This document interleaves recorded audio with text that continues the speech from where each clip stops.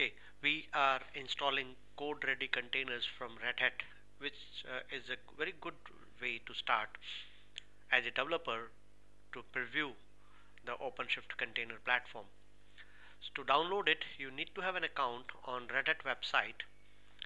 So visit cloud.redhat.com/openshift/create, and once you have the account, under Sandbox, you can create the cluster either on the cloud or data center or Sandbox. We are trying the Codeready containers under Sandbox or for a developer preview. So for that, you can download this website, this Linux tar file, Codeready containers. Select your operating system as Linux and click on this and download this pull secret also. And after that, it is very easy. First thing is you need to have an account, as I told you. Once you have the account, you visit the URL, download it. After that, what? After that, you visit this, extract the file. You see here, I'll show you the history of commands as root user, and then I'll show you the history. This is the downloaded file, crc Linux AMD 64-bit. This is 2.2 GB, so this will take some time. It took me around half an hour for my system. I downloaded it. I downloaded the pull secret, which was given just below that, and you can see the pull secret here, cat pull secret. So this is the pull secret which will be required to set up your machines. Now once you extract the file, you after using the command tar -xvf and then file name. So after you extract the file, go to the website, go to this directory, that is crc, and under that there's a binary called crc. This is a quite big binary, ls-l. You see the size is, if you see in human readable form, this is nearly 2.6 GB size. Move it to your bin or your path, that is searchable path. I have moved it into the user local bin directory so that I can access it directly. Once you access it, you have to switch to non-privileged user, and as an unprivileged user, non-privileged user, you try the command like crc-help will give you the command crc setup. It will not allow you to work because it will say that it should be run as a normal user.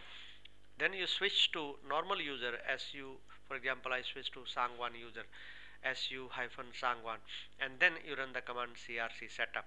It will start the setup and it will ask you the pull secret which you have downloaded. Using cat command, you copy from there and paste it here. Once you paste it, it has taken some time, like for me it took me around 15 minutes to start this. So this whole process take around 15-minute time, and after that you see you will get these details on your system. Start OpenShift cluster. To access the cluster, first set up your environment by following instruction written by executing crc ocenv, and this is what I'm doing in front of you right now. So crc, this will set up the environment. After that, then you can access your cluster by running oc login -u developer -p developer and the URL of the website, and also to log in as a cluster admin, you can run oc login -u kube admin -p, that is the password, and this will log in. So let's run the cluster. You can access the clusters. Let's access it by using this command. Environment variable is set. So oc login. So oc command not found, that means environment variable not set. So we need to run this command to configure the shell. So as you see, the command is given export path. Let's give this command, and second, this is the command we need to specify, and after that we will be able to execute this command oc login developer environment and this command. Let's try this now. So this will access the prompt, and yes, insecure connection,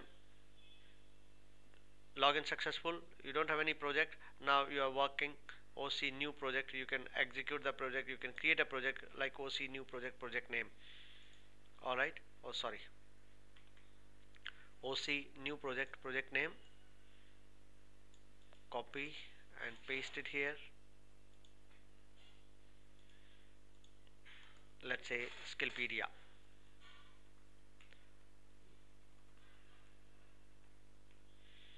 So the project is created. So you can see that new project is on the server, and you can visit the URL also. You can add application to this project using new app command. Now you can try new app, and this is one example. So basically our objective was to deploy this cluster, deploy this OpenShift cluster platform, and we have done it. Now to access it, that was installation part, very quick installation, quick setup part.